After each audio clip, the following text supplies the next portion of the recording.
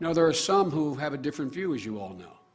They seek an international legal instrument that would lead to exclusive government control over Internet resources, institutions, and content, and national barriers on the free flow of information online. But this, in our view, would lead to a fragmented Internet, one that does not connect people but divides them, a stagnant cyberspace, not an innovative one, and ultimately a less secure cyberspace with less trust among nations.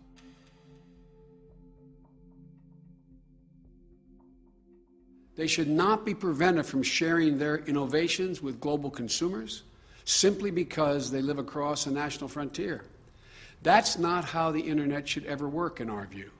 Not if we want it to remain the space where economic, political, and social exchanges can flourish.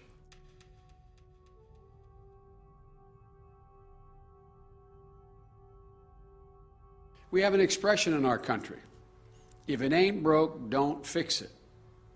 It would be misguided, in our view, to break with the system that has worked so well for so long.